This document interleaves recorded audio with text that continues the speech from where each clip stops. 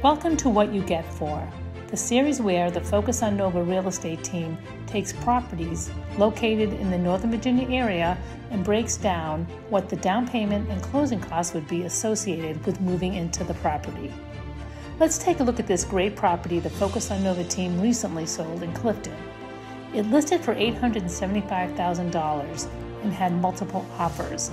The home finally sold for $930,000, which was $55,000 over the list price. With more than 4,700 square feet, this home had many updates and was move-in ready. With 5 large bedrooms and 3.5 bathrooms, this home showed very well. The main level boasted 9-foot ceilings, floor-to-ceiling windows, and hardwood floors.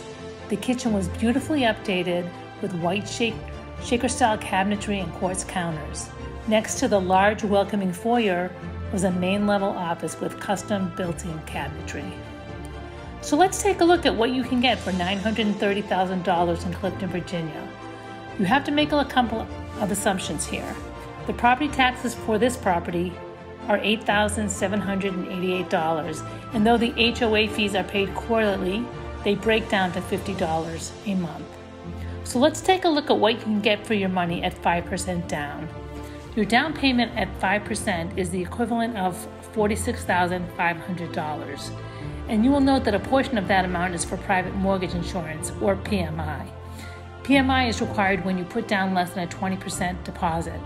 At 5% down, your monthly carrying cost is $4,853. At 10% down, you increase your deposit to $93,000.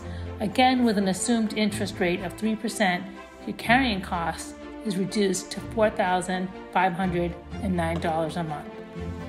At 20% down, you drop your PMI altogether, leaving you with a monthly mortgage payment of $3,705 and with a down payment of $186,000. For more information about this property or any other property in Northern Virginia, contact the Focus on Nova team today.